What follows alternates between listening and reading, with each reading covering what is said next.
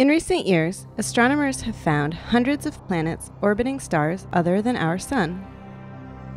New Chandra observations of one of these planets reveal that it is in a fairly dire situation. The Chandra data provide evidence that the star in this system, known as Corot 2a, is blasting a planet that is in an extremely close orbit around it, with very powerful X-rays. These X-rays are 100,000 times more intense than those that the Earth receives from the Sun, and are causing some serious damage. Astronomers estimate that this high-energy radiation is evaporating about 5 million tons of matter every second from the planet.